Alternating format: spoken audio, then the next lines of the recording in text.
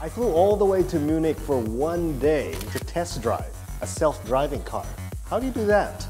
It's a very exciting day for Tech360.tv. We are about to experience for the first time what it feels like to be in a self-driving autonomous car, and we are inside a BMW test vehicle right now. Levin will tell us, what are we going to see? Today you will experience a level 5 driving experience here, and you will see how you can interact with the car from the rear seats rather than the passenger seats. So no driver at all? No driver at all. So we're gonna see if we can survive this one. I'm sure we can. Start ride.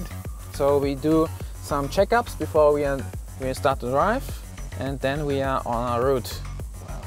2021 we will offer a so-called level 3 functionality, a highway pilot, which we sell to customers on the iNext. It's next generation of iCars.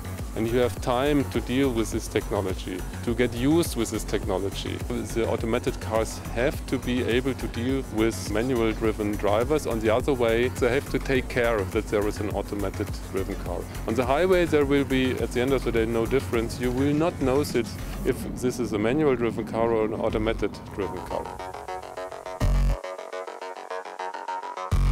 In an urban environment, it's very important because here we have a lot of interaction, for example, between pedestrians and car drivers today.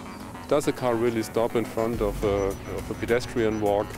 If you are driving in a self-driving car, the first thing is you can use your time while driving. You can do some other things. It was weird getting into a car and knowing that nobody is driving it. I mean, we've been on trains and we know nobody's driving it and it's fine. But when you're in a car and you see the steering wheel turning and you see the car making turns and you know you can't even tell anyone what to do.